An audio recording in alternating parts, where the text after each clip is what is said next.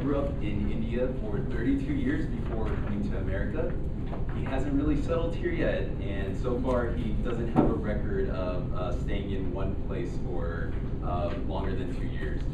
So hopefully he can break that with Esri, but he has been utterly confused of what he should be doing, and he believes that life has a purpose, and he has not found his yet.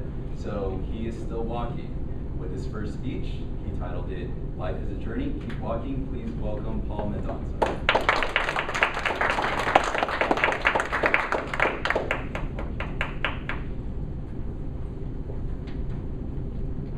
Mr. Toastmaster, my fellow Toastmasters, and guests, welcome to my icebreaker.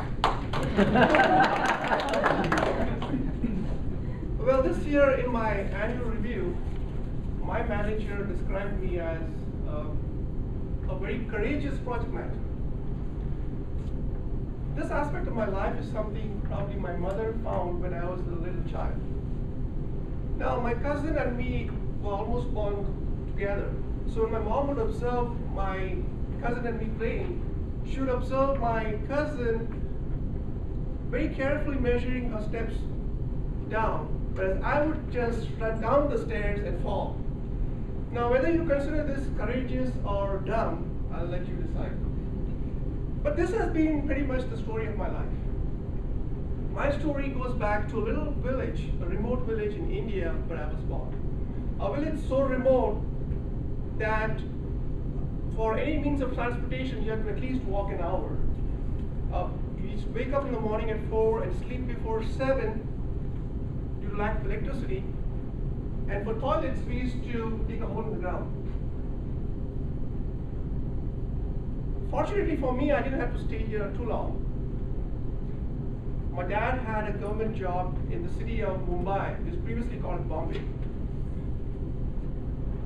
He just gave him a house to live. It gave us a house to live and free train rides, but he used to get a tiny paycheck. This situation made me lend milk to our neighbors when I was 6. And at the age of 10, I was selling groceries on the street. In this sort of poverty, one clever thing that my parents did was put us in Catholic schools. This laid a good education foundation for me, and I graduated as an engineer. Fast forward in life, in the 1990s, if some of you remember, there was this Y2K wave. Anybody who could push the keyboard, computer keyboard, was welcome to America. And I saw an exodus of Indian engineers come to America, and I was one of them. Now, folks, America for many of us is a dream. But 1 year in the job, and I was already planning to go back home. So in 1998, 1 year in the job, I took the risk of going back to India, and I started my own IT business.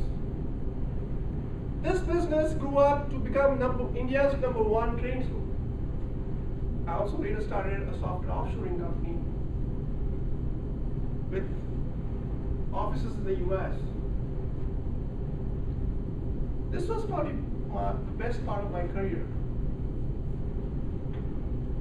Things were going really good for 10 years until I hit the ceiling. And I was curious to know how people did this. So I planned to go to a business school. I went to UCI and I graduated from being honor list with from the Paul Mirage School of Business. And then I realized this MBA was a real eye-opener. I realized that my business didn't have the resources and the capability. I had to either reinvent, remodel, or exit. Without any next plans, I exited my business. And now I'm again back in India with my MBA energy, thinking big. I took a mortgage on the house and I'm trying to settle down, but none of my big ideas are really bearing any fruit.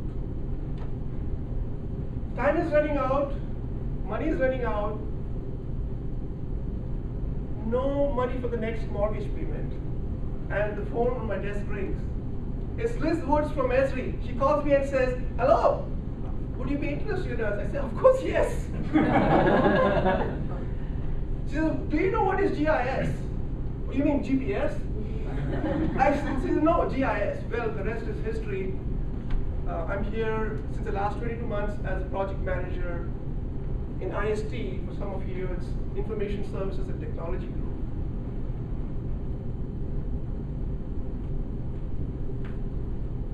Coming from the worst, I'm glad to where I am today. Moving forward, I believe that each one of us here has a purpose.